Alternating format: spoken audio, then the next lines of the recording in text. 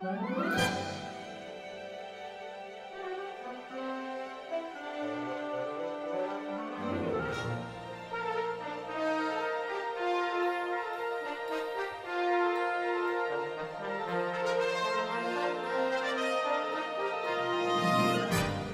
Trojan asteroids are small bodies in our solar system. They share an orbit with Jupiter. There's two swarms of them.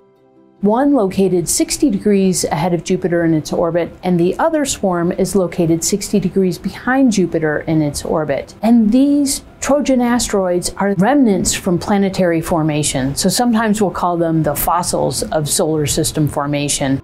Their near neighbors might have gone into forming the giant planets. And so these objects then became captured in their locations today. And so in that way, we can look and see what went into forming the planets in our solar system. The main goal of the Lucy mission is to explore the Trojan asteroids. We want to understand where these asteroids came from and why they're so diverse. And this is going to be our first ever exploration of these objects. From the Earth, we can see certain features on the Trojan asteroids. We can see where they're located, we can see their colors, and we can get spectra. Spectra can tell you about the surface composition.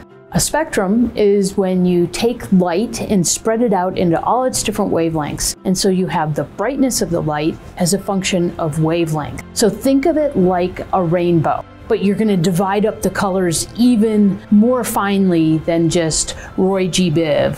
From Earth, the Trojan asteroids are just a point of light, and you can't tell one part of the Trojan asteroid composition versus another part. And Lucy is going to be able to get that detail close up. But we'll be able to do that by taking this spacecraft and these instruments to the Trojan asteroids, and we'll be able to see how the surface composition varies across the Trojan asteroids. Additionally, we have really large solar arrays because we are solar-powered spacecraft. The spacecraft gets its power from the sun. At the Trojan asteroids, we're more than 5 times further from the sun than Earth is, so there's much less light. We need large solar arrays to power our spacecraft. And in fact, we will be the furthest operating spacecraft powered by solar arrays during our mission.